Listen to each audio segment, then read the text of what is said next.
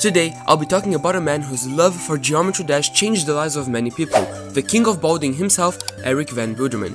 Eric is a Geometry Dash YouTuber with almost 1 million subscribers, and he's been going strong for 10 whole years. This video is about his decade-long journey, going from a small horror game YouTuber to the most loved Geometry Dash player. Welcome everyone to part 7 of GD History with Whomper, the dawn of EVW. The year is 2013. Eric Van Buderman makes his YouTube channel and starts uploading horror game playthroughs. His first uploads were a 33-part series on the Wii game Fatal Frame.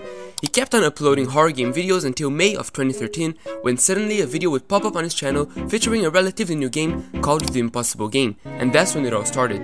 Over the next few months, he would upload 3 more Impossible Game videos beating all the other levels. Just a few weeks after that, he reached 10,000 subscribers, and upon reaching 20,000, he uploaded his first Geometry Dash video. On that video, he beat the first few levels during a hot sauce challenge, where every time he died, he took a spoon of hot sauce. From there on out, he would consistently upload GD content with a few breaks for whenever a new horror game came out. His Geometry Dash videos were going viral, leaving his horror content to the side. The GD videos were consistently getting over 100k views, while the horror ones were barely making it past 10,000, so he slowly started transitioning into GD as a full-time thing. Before we continue, here's a quick session where I point you towards a few games he's played before.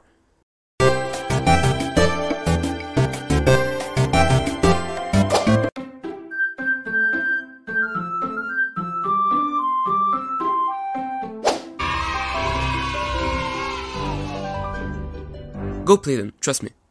Alright, back to Geometry Dash. EVW started playing in update 1.9, that's when the Wave was introduced and along with the PC version of the game.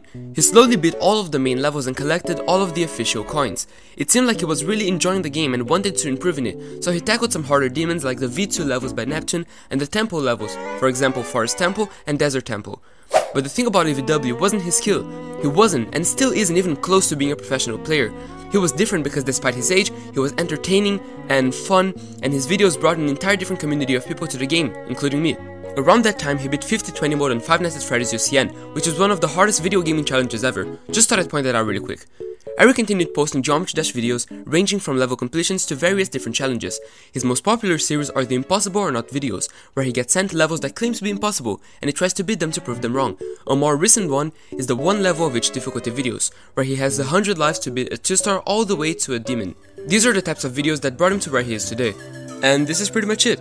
I don't really want to go too deep into his level completions because it's not really the point of this video. I just wanted to explain where he came from and why he even is a Geometry Dash YouTuber in the first place. Also, I didn't have as much time to work on this and the script was a bit rushed, but I hope you enjoyed it anyways. If you did, please consider subscribing. It really doesn't take long and we are so close to 1,000 subscribers, so if you want to help me out, you already know what to do. Thank you all so much for watching and I'll see you next time.